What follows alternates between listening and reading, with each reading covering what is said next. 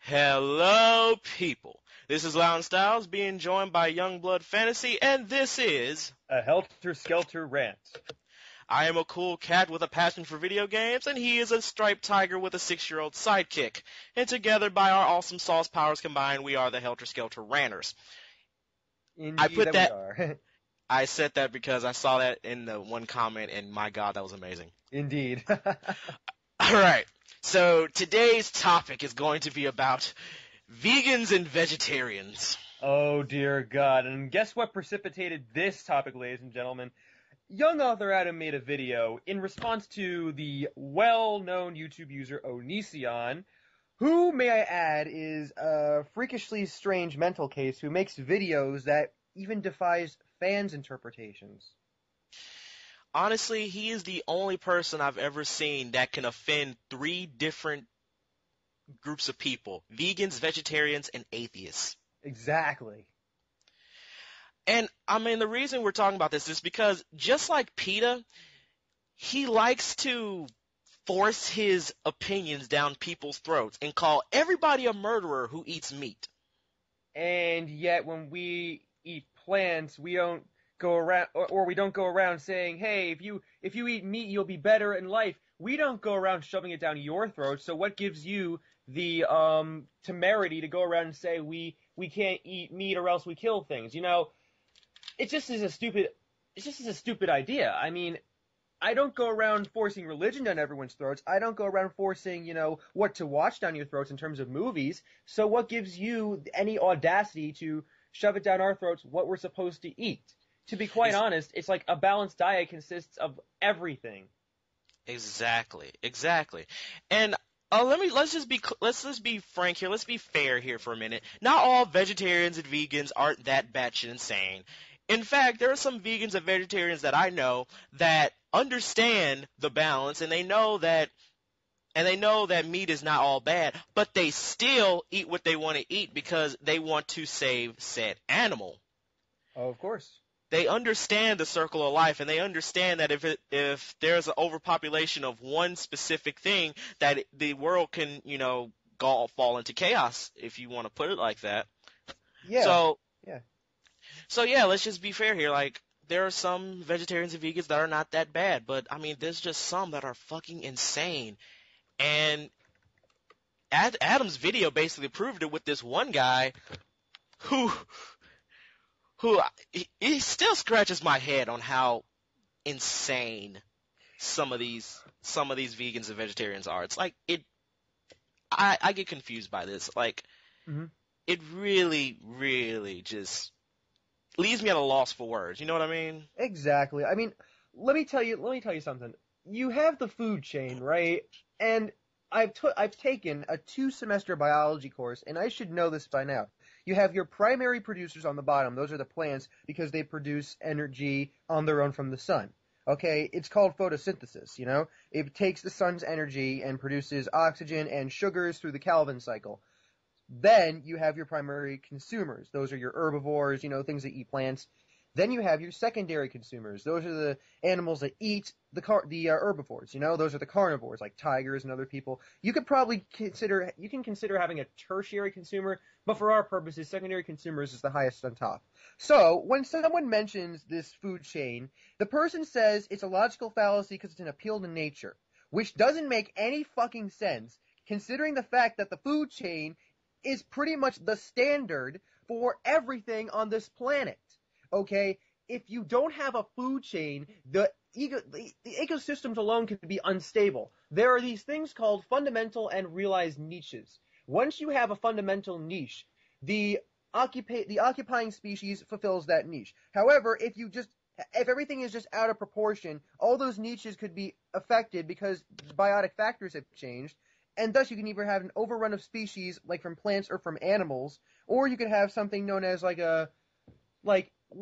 for instance, if let's say you have coyotes in a certain area and those coyotes stop eating, you could also have what is known as mesopredator release, which means that a whole bunch of animals could appear that normally do not appear in a certain area, and that could probably just, shift the balance of the ecosystem to an unstable environment. have you ever heard of Anticosti Island, guys? Ever heard of that? Deer came into the island, okay, and ate every single spruce thing ever there, okay? That caused that plant to die out on that island completely, okay? That's what happens when you infuse a species randomly like that. So ecosystems are important, especially the food chain. If you guys don't understand that, then clearly you don't know your biology, and they have the temerity to say that we don't know anything. That's my reply. Exactly. But you have to remember, Youngblood, you have to remember, most of them use PETA logic. Yeah, that's the worst logic to ever go on. I mean, this is the same.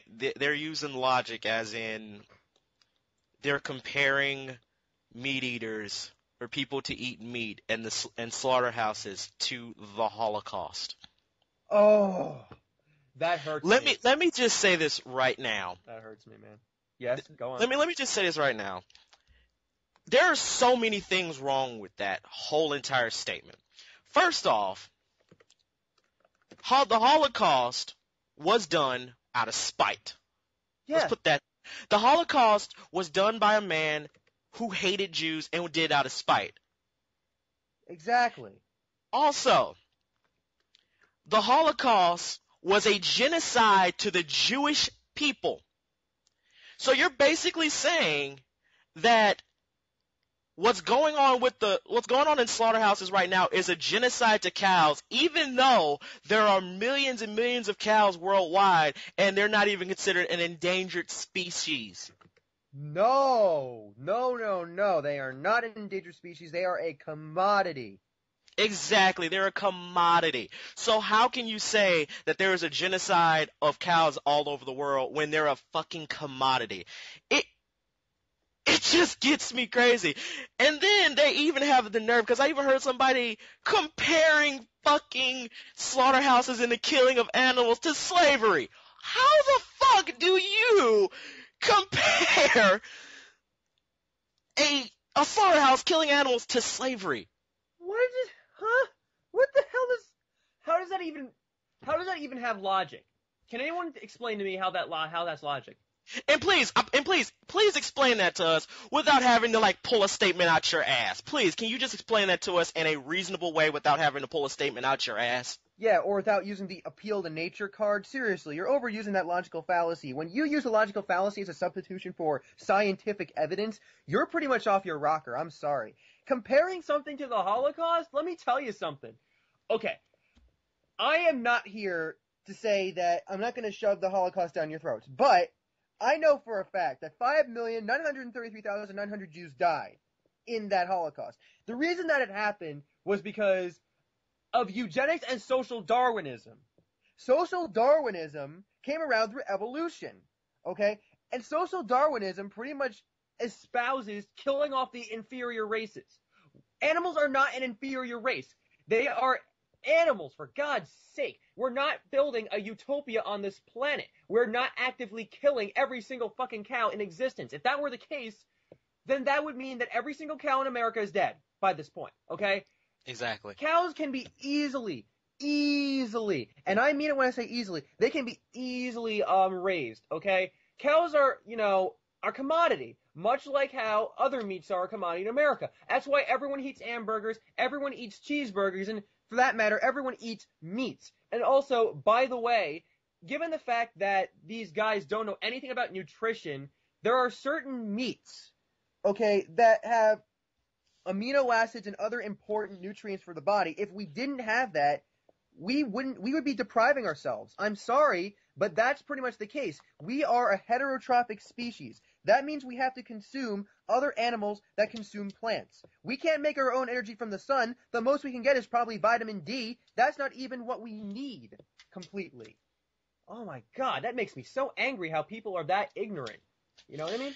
Yeah, I know. And you know what? If I've always heard this, like, oh, you're a murderer because you eat meat. Well, if you want to use that logic on me, I can say the following: y'all are murderers for killing plants. Exactly. Plants are Because living plants species. are living things, and I've even heard these retarded comments like plants aren't living things. Okay, well, if plants aren't living things, then all of the plants in the world would be withered and dead if Exactly. they weren't living things. If they weren't living things, they wouldn't be in bloom. No. Grass wouldn't be green. Trees would not have leaves, and they would wither and die. How can you say plants aren't living things when you on? Oh my goodness. I cannot even imagine what goes through their minds. I really can't.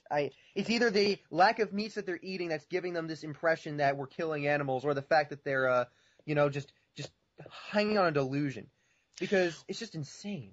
Yeah, most of them are just most vegans that follow other people are just clones. Actually, sadly enough, they're clones. They follow something that's a new fad. Because they think that, most people just follow it because they're like, oh, this guy really speaks to me, and he's really speaking some truth here, so I'm going to follow him to the ends of the earth. Like, most of them are just sheep following a fake martyr. That's how I can take it as. I agree. And those fake martyrs, sadly, are PETA and anybody that follows PETA. Exactly. They are what I like to call animal terrorists, because they try to shove their ideologies down our throats and uses forceful tactics to try to prove us wrong otherwise. Actually, PETA were actually considered eco-terrorists. Really? Yeah, I don't know. I think there's a report going on saying that PETA was actually considered eco-terrorists. Also, let's just say that PETA are also really retarded, because they said that Steve Irwin was a horrible person for keeping animals in reserves and shit. Wait, why would they say that? He's trying to protect the animals. They didn't know that. That's the thing. That was like a long time ago. They were talking about how the crocodile hunter was a horrible person because he kept animals in zoos under their free will. It's like, you fucking idiots. This man cried because an alligator died. He dedicated his life to protect endangered species, and you say that he was a horrible person? I guess they make snap judgments because they don't look at all the facts. Just like most vegans and vegetarians do. Exactly. Some of them they just shove it down our throats that meats are bad, meats are this, meats are that, meats are the worst thing on the planet. The same person who left the comment on Adam's video compared eating meat to drinking alcohol, which makes absolutely no fucking sense, considering that, one, alcohols are, like, they contain, it's alcohol. It destroys your brain slowly. Whereas meats don't destroy you. Okay, yes, like if you eat too much greasy meat, yes, it increases your risk of like heart disease. But if we never ate meats, how in the fucking world can we get nutritional value from just plants? Okay, like I said, we don't make our energy from the sun. We have to eat organisms that consume plants. Because they made their own energy, we can get ATP from that. That's the important thing. If we can't get the ATP, we die. Ever heard of cyanide? That blocks the electron transport chain in the mitochondria of the cell. That blocks the formation of ATP. If we don't have that, we die. We die. Oh yeah, another major thing, sorry if I'm like intruding here, but one of my friends on Skype, I won't mention his name, he says that he has to eat meat to survive. He has this rare disease where if he doesn't eat any meat, he dies. Okay? So how about this, vegan? So if you tell him to just eat just vegetables, he dies. So you want to kill people too? Is that what this is? Again, that's like no one was thinking. By the way, that person that was leaving those comments on Adam's video, he was using Onision judgment, so you can't really. Yeah, we can totally rely on that, I mean, Onision is pretty much the paragon of reason right here, ladies and gentlemen. He's totally a rational being. I would believe anything he says, because I'm someone who falls under the who falls under the category of someone who follows any YouTube partner or whatever a YouTube partner says. I am a mindless follower, much like the Ray William Johnson and Shane Dawson followers. I am a follower of Onision. I know everything. Even though I'm subservient to an authority that's incorrect, I still know everything about everything. You know what I mean? Exactly. And you must believe that Onision is, in fact, a banana. Yes, he's a banana. Of course. He's a banana! Okay, I'm gonna stop. Because I'm giving that fucker way too much credit when I need. Yeah. Last thing we need is to start bringing up his unfunny and cringeworthy videos. Let's not bring that shit up. Okay. Oh God. I think we're pretty much done just ranting right now, don't you think? So, with that being said, I am Loudon Styles. And I'm Youngblood Fantasy 91. And this is a Helter Skelter Rant. And I will see you all in the brighter later, ladies and gentlemen. And I say good day. I said good day!